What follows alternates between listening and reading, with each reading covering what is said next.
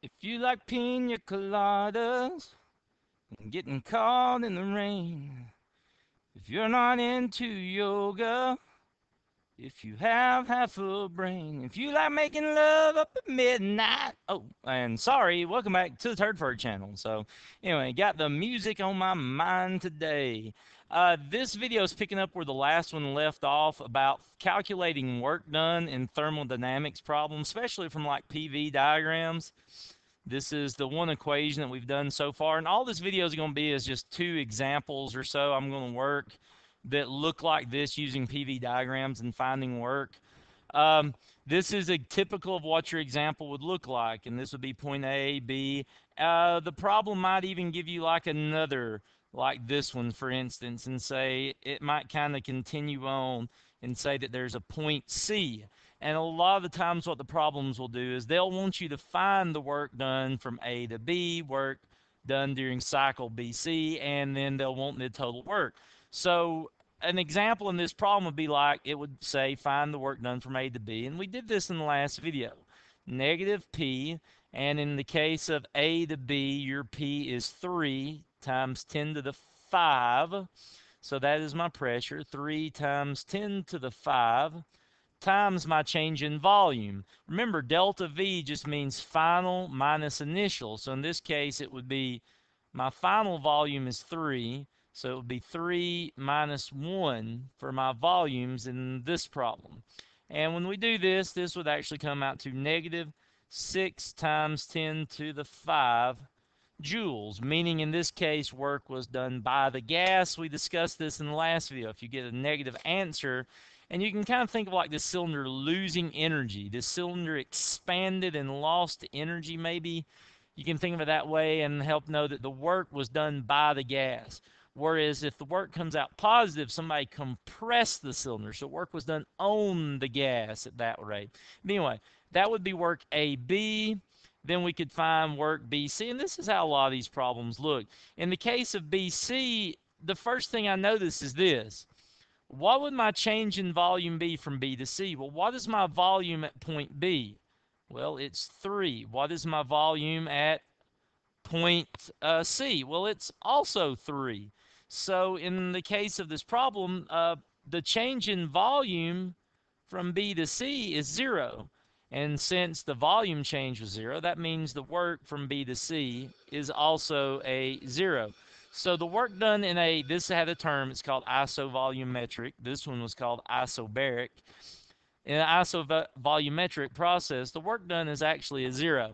Now, sometimes the problem might also give you a second part and say, like, what is the work A to C or ABC or something? Well, all you have to do is sum up all your works.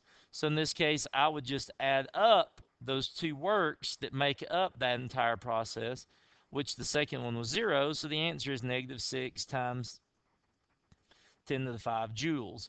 And this is a very common what these problems ask. You can also, if you remember yesterday when I did my last video, I said you can find the work, like, for example, if you want to find work AB, you can just look at the area underneath the line AB, which the area underneath AB would be 3 times, well, that's 2. So that's 6 times 10 to the 5. And knowing that it goes to the right, make it negative. So if you've forgotten that yesterday, one way, and you will see me do this, work is equal to negative of the area underneath one of these PV diagrams. And that comes in real handy, especially if there's a triangle or something in the problem where the pressure isn't constant and we can't just apply this equation to it up here. By the way, this also works out pretty good too, like in the second situation where we had B to C over here. Well, when we had BC, find the area underneath that line. Well, there is no area under that line, so that lets you know that the work there is 0.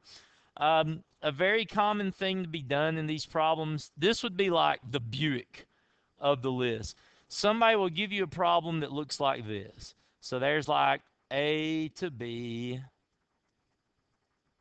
and then they might have this to C, and then it goes over here to point D, and then maybe up, straight up to point E. And what they'll actually have you trying to figure out in the problem is what is work AB, what is work BC, what is work CD, what is work DE. And so what you're going to do is you're going to go through and find every one of those works out independent of each other. So you go through and find out each individual work, and then all you have to do is sum all those works together, and that will tell you the work for the whole process. Well, let's do an example. This problem's probably in like every textbook out there. Calculate the work done along each path in the problem. So it says, calculate the work done from IAF. And this is exactly what we were just looking at a second ago. So work done between IAF. And I'm going to do this I'm just going to calculate by the areas maybe in this problem. I don't know. Maybe we'll actually do our problems right. Oh, let's do the formulas. Tell you what. Work is equal to, what is the area? If that says color change one more time, Windows 7, Bill Gates, I will find you and smack you over this thing. Anyway, now that I've had my meltdown, find the area. Ignore all this other stuff. All I'm looking at is this. Find the area under work under IA. So what I'm actually going to try and do is find the work done between I and A. Well, that would be negative of the area, and in this case, negative of the area underneath that, well, let's see, that'd be base times height, and that comes out to -8. And you're like, bam, that's easy. And then look at this, work done between A and F. We just did this a second ago. A to F, look at line A to F. Line A to F, that's isovolumetric, which means the work done between A and F is 0. So thus, that means the work done IAF is equal to -8 and 0. Now, that would be wrong if I wrote joules down there, because that is not the right unit for this. You see, this problem did something. It gave me the wrong units. It gave me ATMs and liters, which could make you be like, oh no, that's horrible. Well, it's actually an easy fix. If you work a problem with this, don't try to change all these units in the problem. Just do this. Here is a very handy trick. If you work a PV problem and it gives you ATMs and liters instead of, and again, a lot of them will give you PA and meters cubed. But if it gives you these units, atmospheres and liters, all you have to do is take your answers that you get times by 101.325, and that will give you your answer in joules. It's just the conversion process you would take. I'm just going to be lazy and times about 101 just for the sake of easy math, and that would give me -808 joules.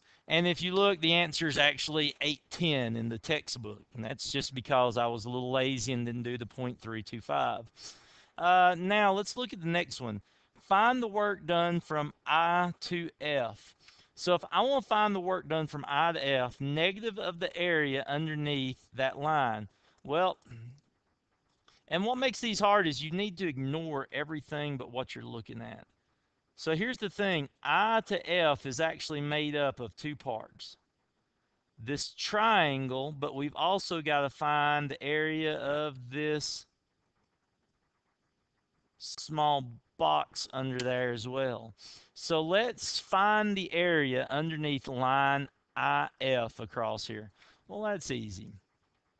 Work IF would be, let's see, 1/2 the base and height of that triangle. 2, now get this, the triangle's height is just 3, 1 to 4. So 2 times 3. And then we also need to add that to, let's see, oh yeah, the little square at the bottom, which would be, it's not a triangle, so just base times height. So in this case, it would be 1 times 2. And so that means we've got, oh wow, my brain is tired. 3 plus, oh goodness, 1 times 2. But again, this is the wrong unit, but I can fix it. I'm going to times it by 101.325.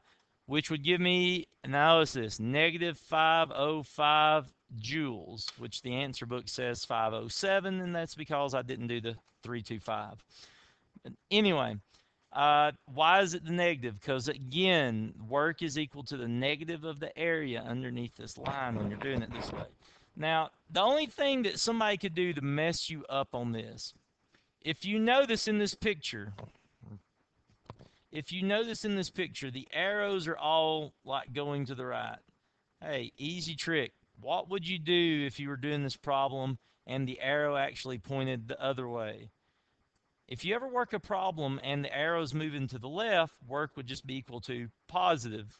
That's the only difference. It'd be the exact, you'd work the problem the same way, but all your answers would be positive answers if they're moving to the right. That's all there is to that one. Let's do this one last problem. A problem said, find the work done, and this one's already been graded. It's broken it down like this. It says, find the work done between I and F. Here's the thing. If you want to find the work between I and F, you have to find the work under each single piece of this. So as I go through here, I'm going to see if I can do this. So I'm going to first find the area underneath that line. So the area underneath that would be, let's see, 1 times 6 times 10 to the 6. And this is in PAs already, so there's no conversions. So that would be 6 times 10 to the 6. And then now to find the work done under this piece. And if you notice, there's going to be 2 components to it because of that triangle. I got to find the area of the triangle. So that's 1/2 the base and height of that triangle. 1 times the triangle is only 4 times 10 to the 6. And then I got to add in the square at the bottom, which is 1 times 2 10 to the 6, which gives me a total of 2 10 to the 6, and that gives me 4 times 10 to the 6 joules there. And then the last little piece, I need the area of this one little section over here, which that one's going to be easy. Base would be 1 times 2 times 10 to the 6, which gives me 2 times 10 to the 6. So now if I'm actually looking for the work done over this entire cycle, the work would actually be equal to negative, in my case, 12 times 10 to the 6 joules.